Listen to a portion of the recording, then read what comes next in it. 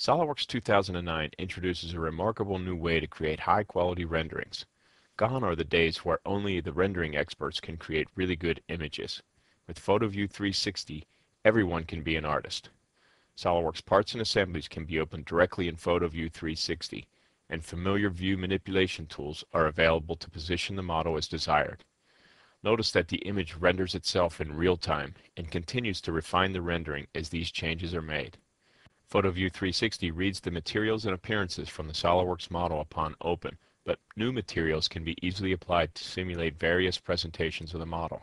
Here a painted appearance is applied to the model, which is fully editable. Color and texture properties can easily be modified. Photoview 360 allows the application of appearances to individual faces, bodies, parts, or to the whole assembly. Many rendering settings are available to control the size of the rendering, the render quality, and the environment settings as well. In many rendering tools, setting up the environment and lighting can be tricky, but not with Photoview 360. With a simple double-click, preset environments can be applied to the scene, and with real-time rendering and refinement, Photoview 360 renders the design.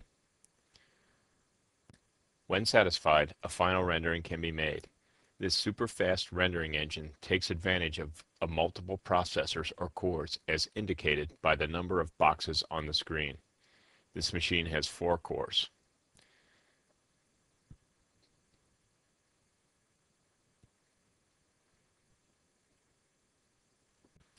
Images can be saved in a variety of high-quality formats for publication.